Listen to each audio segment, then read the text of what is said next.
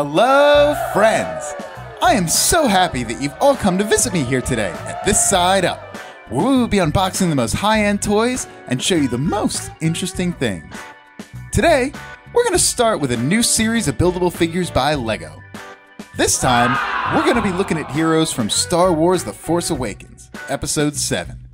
In the last video, we were unboxing and examining K2SO, who rounded out our Rogue One series. If you want to watch that, links to the video are in the description below. And now, a new toy, a new story, and some more interesting facts from a galaxy far, far away a long time ago. Let's do it. Minor spoilers ahead, nothing big for anybody who's seen the film. Friends, don't forget that we will be happy to hear from you about what toys you want to see us unbox next. You can write your suggestions in the comments below, and we will do our absolute best to unbox your toy here on This Side Up as soon as we can.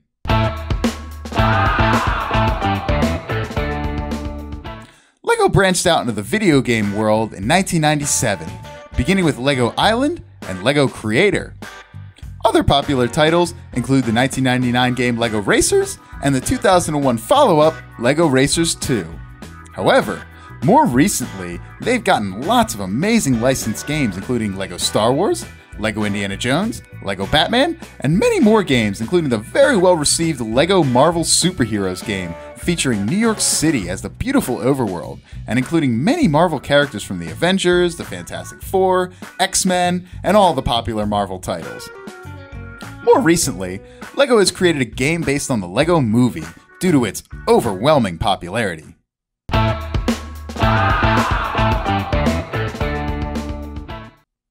Well, hey, this is Ray, a stubborn, headstrong, but very brave 19-year-old woman.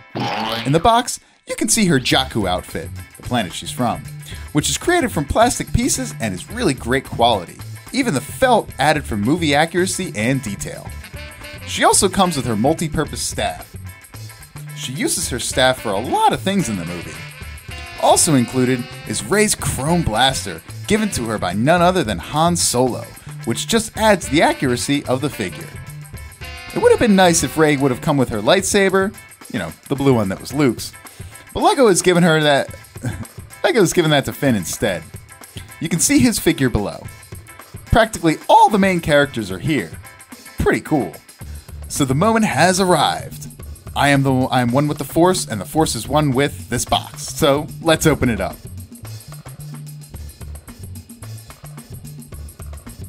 The box is very easy to open, and I see that all the stuff is pretty well packed. So let's put the box away and see what's inside all the packets. The biggest one are the body parts and a headpiece. Then here's a piece of cloth for Rey's outfit. And last is the packet with different fittings. I always really like that Lego puts some extra parts in because sometimes we lose them. And here are the instructions, where you can find all the processes of building in detail. Traditionally, there's a pretty cool picture at the end, and this is no exception. Here we can see all the figures from this series, and Kylo Ren is pretty fierce too. I want to open up all the packets to look closer at Rey's headpiece. The headpiece is the most interesting part of the figure, and probably the most important. I think all of our heads are. I've opened up all the packets and the bricks go with the piece of cloth. I like the color. It's pretty much like the color of sand. Camouflage. Where's the head? Oh, there it is. Well, Rey's headpiece was her wearing her scavenger mask, and I think that captures Rey pretty well, at least from the first half of the movie. Waiting to see the whole figure? Yeah, friends, me too.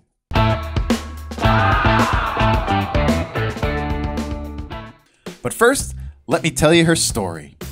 Rey was a human scavenger and Force prodigy who discovered her latent Force sensitivity while on a journey to find the legendary Jedi Master Luke Skywalker and bring a new hope to the galaxy on a brink of war. Rey grew up alone in the wastes of the desert planet called Jakku, hoping for the day that her family would return for her while honing her skills as a scavenger and a warrior. However, her life was changed forever when she encountered BB-8, a Resistance astromech droid who carried information about Luke Skywalker's hidden whereabouts, and escorted by a stormtrooper named Finn who defected from the First Order. They were hunted by the First Order, escaped from Jakku aboard the Millennium Falcon, and found help from an unlikely companion in Han Solo and Chewbacca. So their journey continued on the Resistance base of Dakar.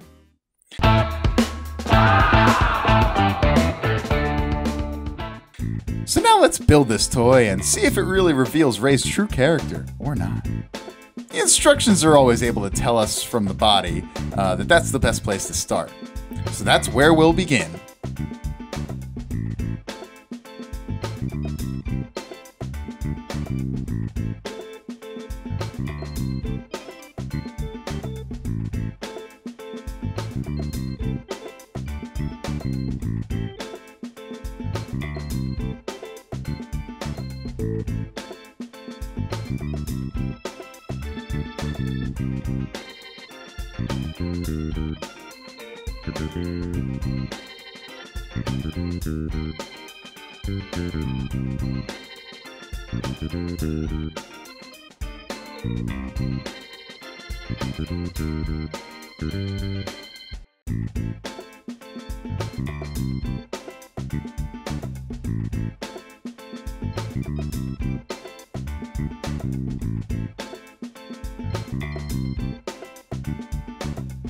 I want to demonstrate the work of the machinist. It's a wheel-activated arm-swinging battle function. Whew, that's a mouthful and it's awesome.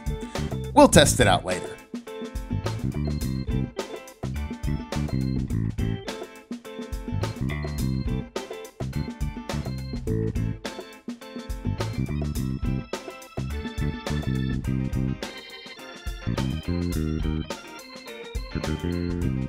So now I've put together the legs, and we see the figure is really posable and has awesome balance. Very Jedi-like.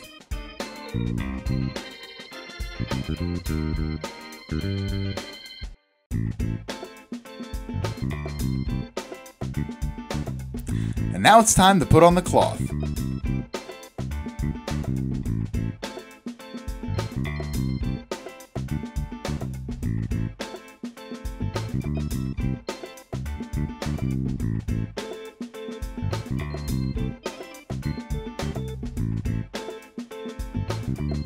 Fix it with fittings. It looks pretty awesome. Now let's continue with the build. So we need to put the hands on and the head. Come on.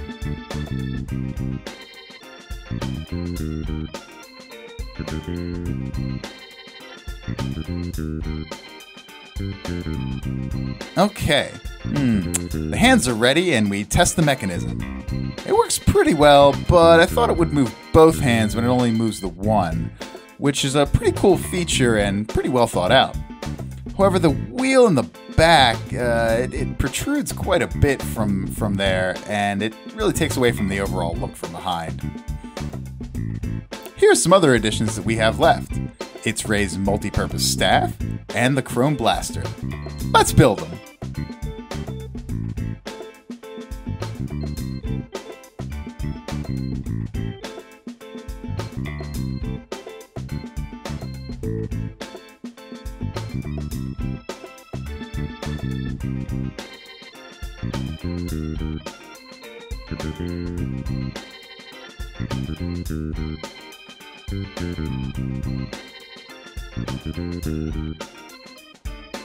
Hey, everything is ready, and we put on the head.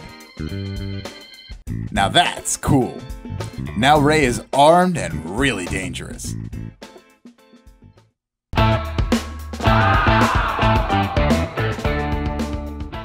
Hey guys, huh? You want some of this? Huh? You? Maybe you? You talking to me? I will conquer all of you. Yeah, man. I'm pretty cool. Whoa. Ray, calm down. You are really cool. I agree. Please, just don't point that at me, okay? Don't shoot at me.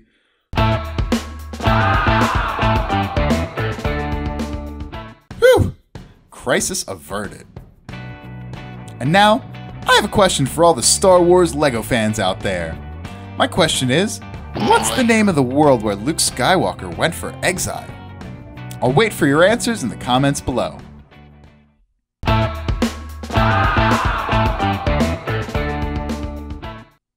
At last, it's time to rate this toy. First is safety, 4 points. Most Legos will get this score because of their small pieces. Second, quality. Raised posability is awesome, and that means this figure is really great for role-playing or can be displayed in a multitude of poses. Next, originality.